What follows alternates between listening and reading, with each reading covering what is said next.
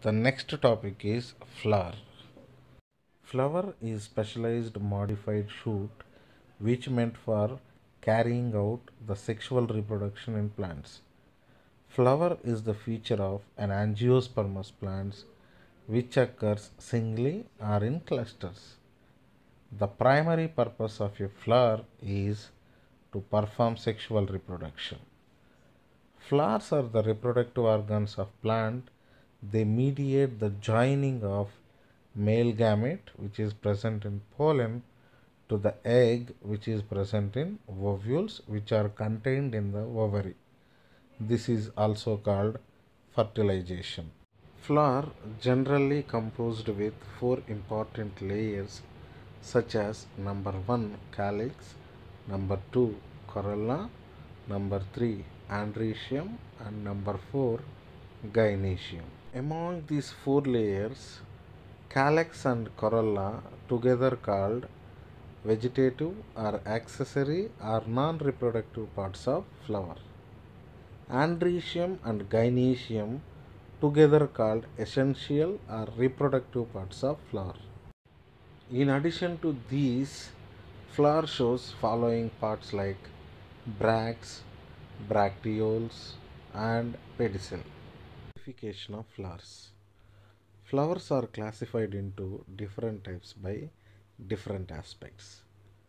The very first one based on bracts, second one based on bracteoles, third one based on pedicel, fourth one based on sexuality, fifth one based on condition, sixth one based on number of floral appendages, seventh one based on symmetry, eighth one based on the position of calyx, corolla and androecium with respect to the gynoecium.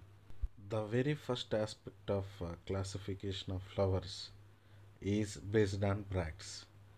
Bracts are small leaf-like or scale-like structures present at base of the flower. Based on bracts, flowers are classified into two types: bracteate flowers and ebracteate flowers. The flowers which contains bracts are called bracteate flowers. The flowers which lacks of bracts are called ebracteate flowers. Let's see in the pic also the leaf-like structures present at the base of flower which are called bracts. The second aspect of classification is based on bracteoles. Leaf-like structures present between bract and flower is called bracteoles. Based on bracteoles also, flowers are classified into two types. Number 1 bracteolate flowers. These flowers contains bracteoles. Number 2 ebracteolate flowers. These flowers lacks of bracteoles. See in the peak, bracts are present at base of the flower. Bracteoles are present between bracts and flower. The third aspect of classification of flower is pedicel.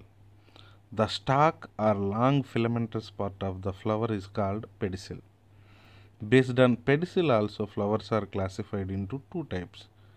Number 1 pedicellate flowers which contains pedicels. Number 2 sessile flowers which lack of pedicels. See in the diagram, both sessile flowers and pedicellate flowers are there. Pedicellate flowers contains stalk of the flowers or pedicels. Sessile flowers lack of these pedicels. The fourth aspect of classification of flowers is based on sexuality.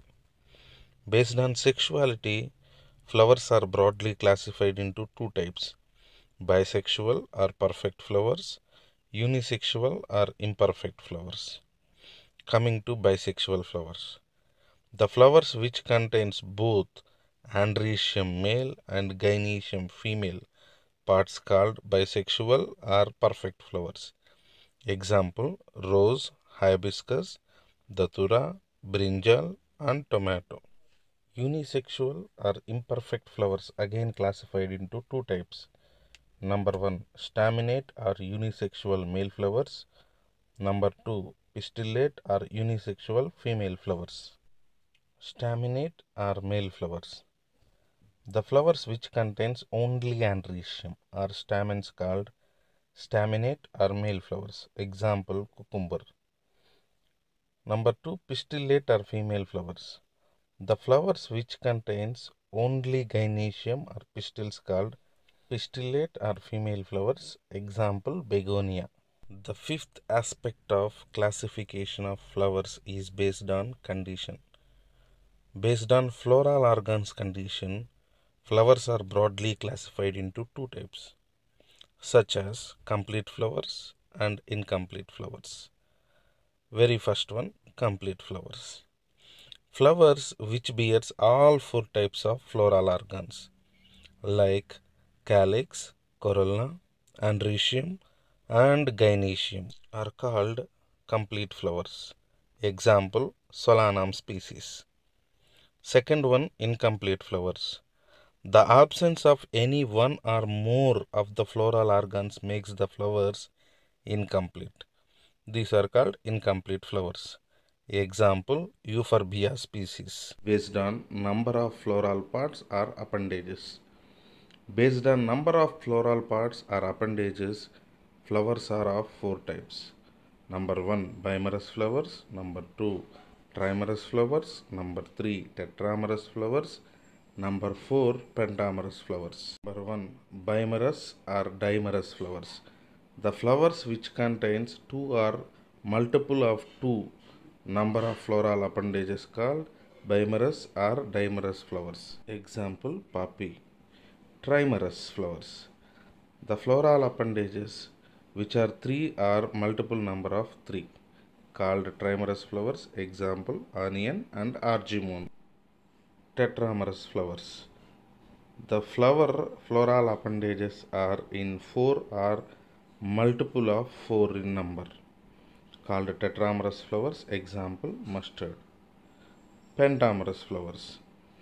The floral appendages of flower is 5 or multiple of 5 in number called pentamerous flowers. Example, Solanum nigrum. The seventh type of classifications of flower is based on symmetry. The quality of being made up of exactly similar parts facing each other or around an axis called symmetry. Based on symmetry, flowers are of three types such as actinomorphic flowers, zygomorphic flowers and asymmetric or irregular flowers. Number 1, actinomorphic flowers. In this type, a flower which can be divided into two equal halves by any vertical plane passing through the center is known as actinomorphic flower. This type of symmetry is called radial symmetry. Examples, Ipomia, sweet potato, dianthus, mustard, datura and chili. Remember, in actinomorphic flowers, we can divide those into two equal parts in any vertical plane passing through the center. Let's see the diagrammatic representation of an actinomorphic flower, which shows radial symmetry. See in the peak, the flower we can dividing into two equal halves in any vertical plane which is passing through the center. For your better understanding, please check this diagram carefully. The second type is zygomorphic flowers. In this type, a flower which can be divided into two equal halves by any one vertical plane passing through the center is known as zygomorphic flower. This type of symmetry is called bilateral symmetry. Example, pea, dathoda, gulmohar, bean and cassia. Remember, zygomorphic flower can divided into two equal halves by any one vertical plane passing through the center. So this type of symmetry is also called bilateral symmetry. Let's see the diagrammatic representation of a zygomorphic flower.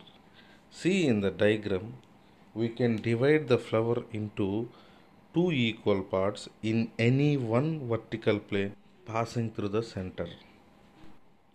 Let's see in the pics also the two flowers which are showing zygomorphic or bilateral symmetry. We can divide those two flowers into two equal halves in one vertical plane which is passing through the center. In other ways, we cannot divide those flowers into two equal parts. This type of symmetry is called bilateral symmetry. See the diagram carefully for your better understanding. The third type is asymmetric or acyclic or irregular flowers. In this type, a flower which cannot be divided into two equal parts by any vertical plane which is passing through the center. So this type of flowers are called acyclic or asymmetric or irregular flowers. This type of symmetry is called asymmetric, which means they are not showing any type of symmetry. Example, Opuntia and Canna.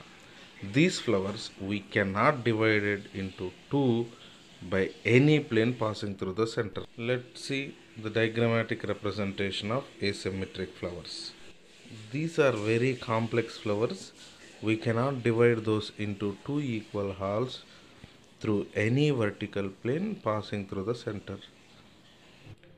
The eighth type of classification of flowers is based on the position of calyx, corolla, androecium with respect to the position of gynoecium, which means based on the position of floral organs.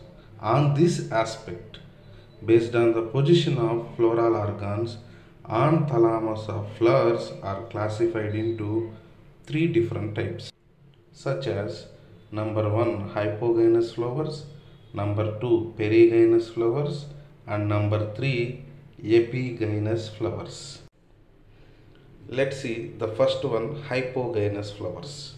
In this type, ovary develops at its top called superior ovary, while other floral whorls are layers like calyx, sepals, corolla, petals, androecium, stamens are born successively below. It is called hypogyny.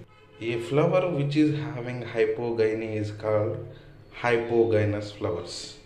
Example, citrus, mustard, china rose, and brinjal.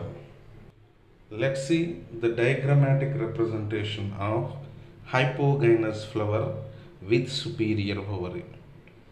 See in the peak, the ovary is at top. The remaining parts like calyx, sepals, corolla, petals, androecium, stamens present below to it, which means ovary is on top. That's why it is called superior ovary. This type of flowers are called hypogynous flowers. The next type is perigynous flowers.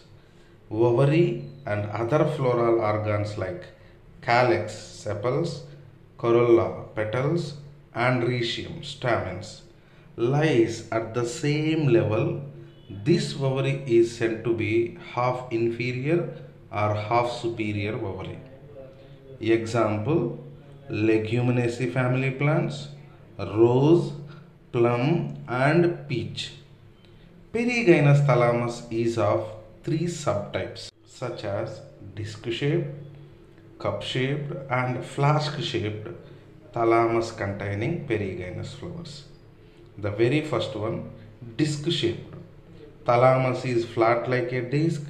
The gynoecium lie in the center while other floral parts occurs at the same level in peripheral portion. Example P. The second type of perigynous flower is cup-shaped.